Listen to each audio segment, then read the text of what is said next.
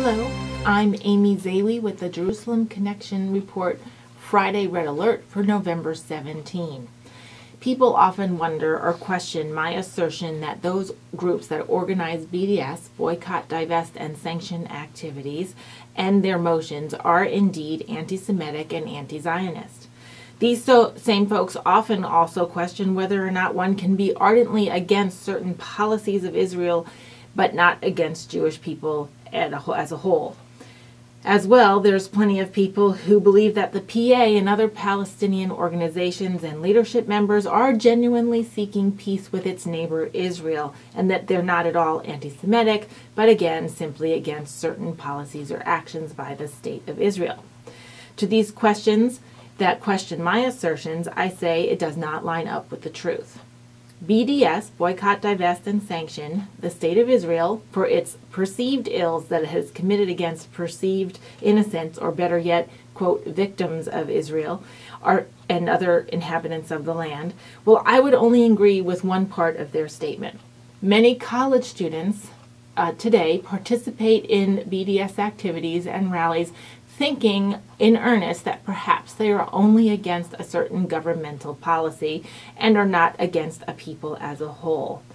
However, the reality is that BDS movements and activities are funded by people who do not believe the State of Israel should exist and who have a general disdain for Jewish people worldwide. Investigations have already uncovered clear evidences that Hamas and other partners with Hamas are the major funders for organizations including the Students for Justice in Palestine, which are often the organizers of BDS activities on North American college campuses. We also know that these events directly correlate with anti-Semitic attitudes campus-wide and result in the bullying and harassment of the Jewish student body on the campus as a whole.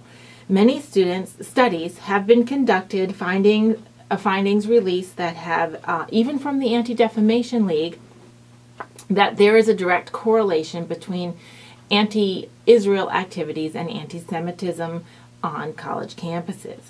Needless to say, last week, the PA Vice President openly and proudly admitted that they are partnered with, behind, and support all BDS activities. PA Vice President Mahmoud Al-Alul confirmed that the PA ties to the BDS movement are deeper than realized. In his quote, "We have relations with BDS. Our people work there, and we have delegates there. We cooperate with BDS on all levels, and we not only with BDS, but with every group who wants to boycott Israel. We are with every group working to lay siege on Israel and isolate it from the world. We are with." And this is from an organization that claims on the public stage that they're trying to make peace with its neighbor. It doesn't add up. We also know that speakers within the SJP, Students for Justice in Palestine organization, are also privately coached to not share their true feelings about the right to exist for the State of Israel, and that they want to, quote, push it into the sea. Because this would solidify the anti-Semitic label that many organizations are starting to put on the SJP.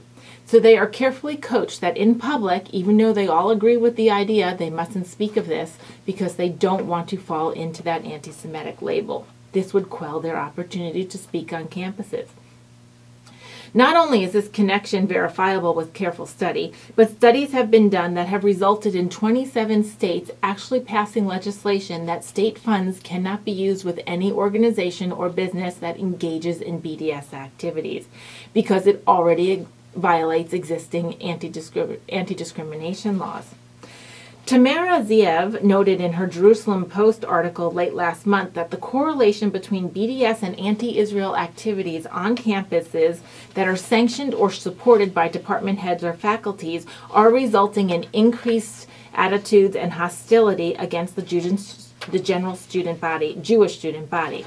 This is a dangerous and unacceptable trend in education institutions that are supposed to be about free thought, open dialogue, free speech, freedom of assembly, tolerance, and diversity. So this correlation is very disturbing. It is open season on Jewish students, and by default, many Christian students who support them, when department-wide and academically or faculty-supported BDS activities and anti-Israel activities are occurring on campus. This research was conducted by several nonprofits, including the watchdog group called AMCHA Initiative. They did 3 separate studies over 2 full calendar years, noting the correlation that the increase and uptick of anti-Jewish attitudes, bullying, and harassment was 4 to 7 times more likely on a college campus if a department or a faculty sanctioned or participated in an anti-Israel event. This is absolutely a scary thought for the Jewish students and those who support them on college campuses. It is open and discrimination where students are feeling safe or at ease to participate in it or express it. This study included a research of 557 academic units affiliated with ethnic, gender, and Middle Eastern studies at 100 schools. The organization has also recorded 466 known anti-Semitic incidents so far in 2017. This research group is by no means suggesting that we should quell or ban speakers on college campuses, but rather open up an awareness and a candid discussion on the reality of its results. Moreover, I would argue that it means that opposing viewpoints also should be ushered into the college campuses so that there is a fair and balanced and honest debate on the issues at hand. Shavua Tov. Have a great week. Shabbat Shalom.